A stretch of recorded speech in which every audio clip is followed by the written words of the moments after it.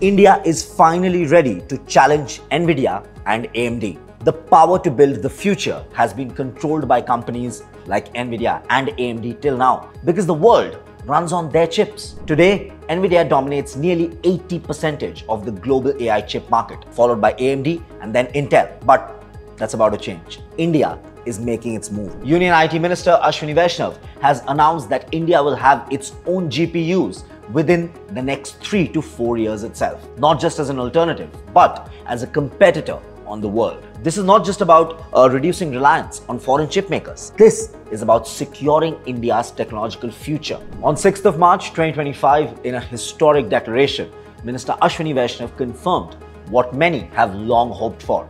India is now formally working on building its own GPUs. This means that within just the next 3 to 4 years, India will have its own high-performance AI chips, reducing its dependency on NVIDIA, AMD, and other global giants. GPUs they're quite literally the backbone of artificial intelligence. From large language models to scientific simulations, from space exploration to autonomous vehicles, everything runs on advanced compute power. This announcement of India's own GPUs comes as a part of the larger India AI mission, a 10,372 crore INR initiative that is aimed at strengthening AI infrastructure and fostering innovation in the country. This newly launched India AI Compute Portal will provide 18,000 plus GPUs through public-private partnerships with subsidized rates as low as 67 rupees. 67 rupees per GPU hour, making India one of the most cost-effective AI compute hubs in the world.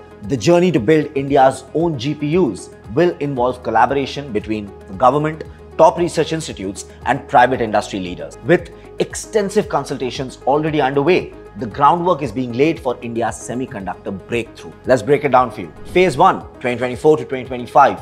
Feasibility studies, research partnerships, and early-stage chip designs are being focused at. Phase 2 will be from 2025 till 2026, where prototype development will be done. Testing and validations will be checked out in the AI applications. Phase 3 will be from 2026 till 2027. Mass production deployment and global competition will be focused at.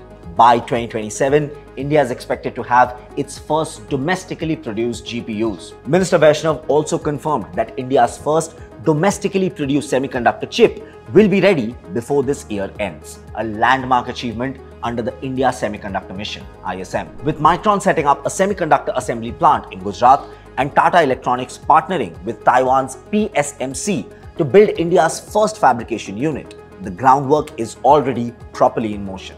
This facility will produce up to 50,000 wafers per month. Beyond Tata, even major other players like L&T, the Adani Group, are also entering the semiconductor space. This means that India isn't just developing indigenous GPUs, it is building an entire chip. This is bigger than just AI.